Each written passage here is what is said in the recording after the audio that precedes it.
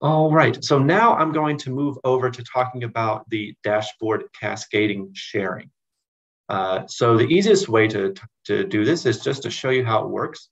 So I am now going to share this dashboard with a group of users who don't necessarily have access to these new dashboard items that I've just added, these four charts here right at the top row.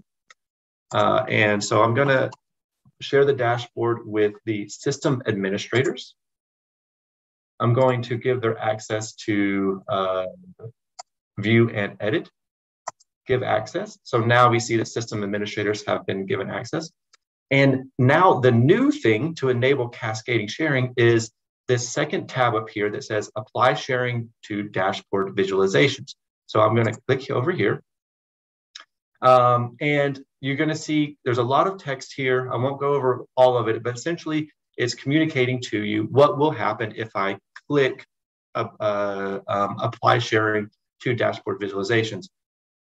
Essentially, if a user or group has view and edit access to the visualization, this won't be reduced to view only. All users will have access levels that won't be updated or changed.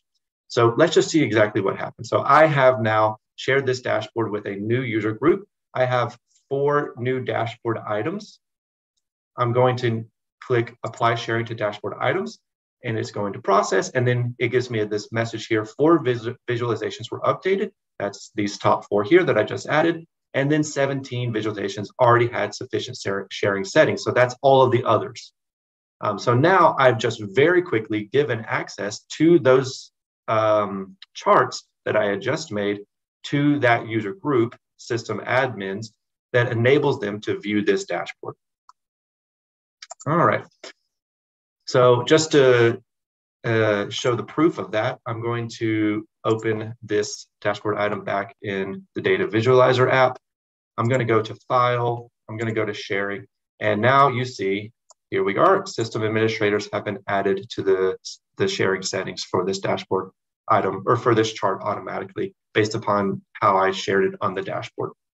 So again, hopefully this makes it much easier for everyone to share their dashboards with users very quickly, very easily, and